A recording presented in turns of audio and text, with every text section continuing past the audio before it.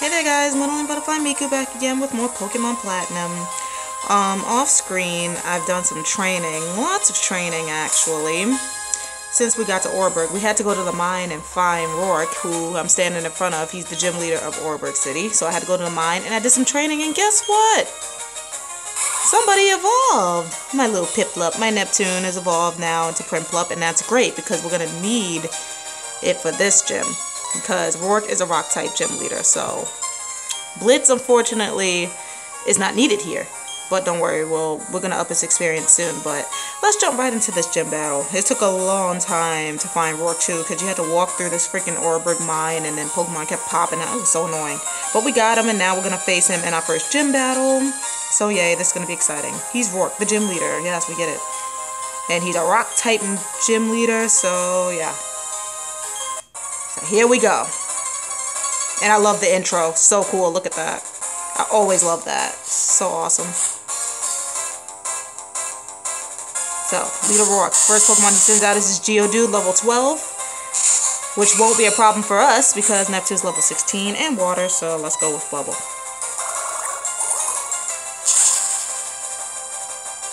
Yep. Geodude's out.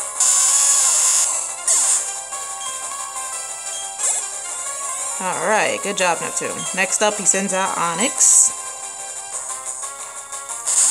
His Onix is level 12. We'll also use Bubble again.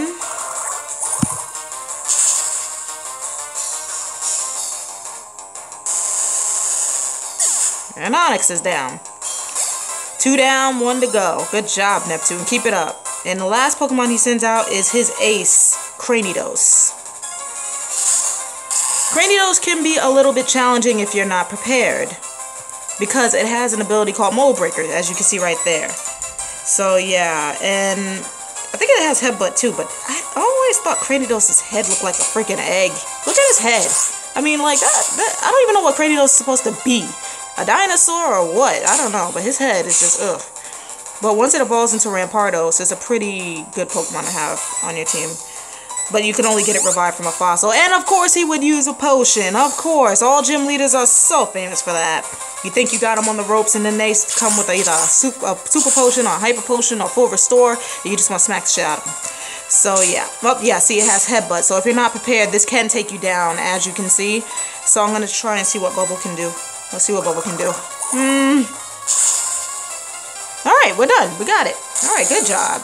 Perfect. It wasn't as challenging, but like I said, if you come in unprepared, like if you had started with Chimchar, you're gonna have to find another Pokemon, like a grass Pokemon, like maybe Badoo or something, to take this guy out, because he can be challenging, like I said, if you're not prepared. So make sure you come into this gym battle prepared.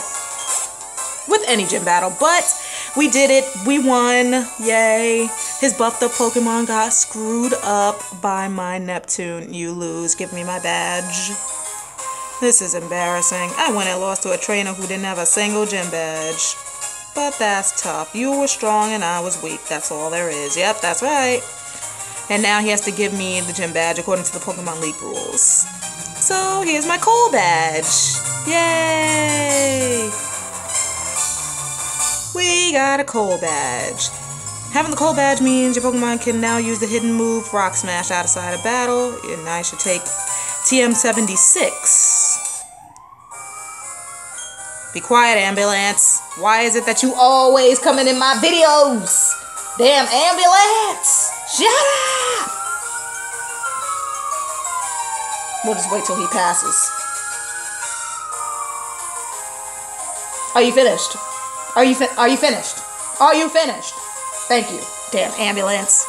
This seems to be a common thing with my videos. Every time I'm doing a video, either Ambulance come by or a motorcycle or some bullshit to get in the way. But it's okay. Nonetheless, like I said, City Girl, gonna hear all that stuff. So anyway, TM76 contains Stealth Rock, and it inflicts damage on foes that switch into battle. So yeah, it's a pretty good move. Alright, so there.